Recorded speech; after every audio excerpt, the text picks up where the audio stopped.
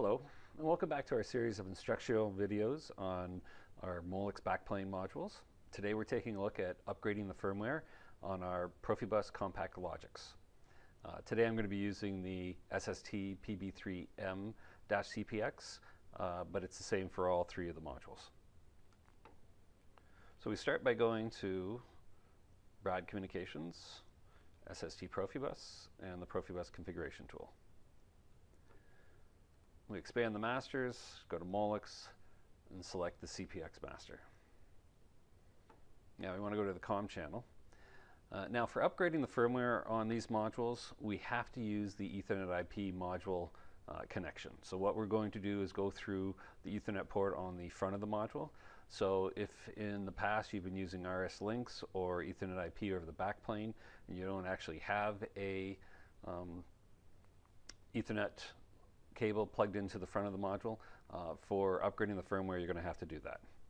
So now I have a module. It's already got an IP address, but if you don't have that, you would browse for the module.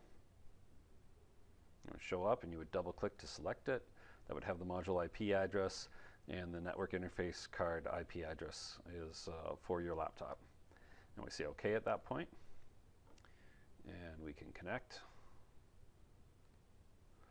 Now to actually do the uploading or the upgrading of the firmware, there's two things that you have to do. You have to make sure that there is no connection over the backplane between the CPU and our card. So we're going to go to Logics and inhibit it. And then we have to make sure the card is offline. So we'll go to Logics first. And we go to the I/O configuration. Double click on the module. Go to the Connection tab and select Inhibit Module. And when you apply that, you're going to get a warning. We'll say yes. So this obviously will interrupt any control you have over the Profibus network, so you're going to have to do that in some downtime or be willing to interrupt your process there. That's all we have to do in Logic, so we'll go back to the configuration tool. Now we're going to right click, and we don't have the offline command, so the card is already offline, which is fine. So now what we want to do is download firmware.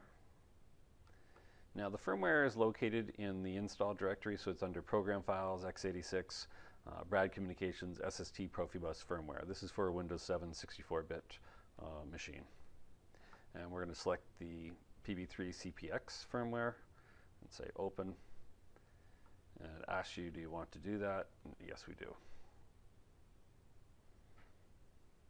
Now the downloading of the firmware can take up to a minute.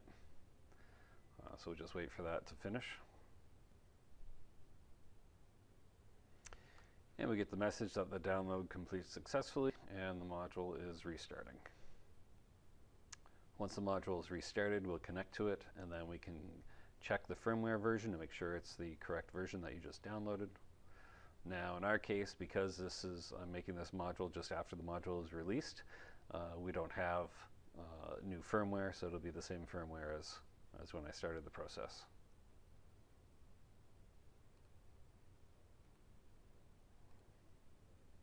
And everything's fine there. And then you would go back to your Logics, uninhibit the module, and you'd be good to go. So there you have it.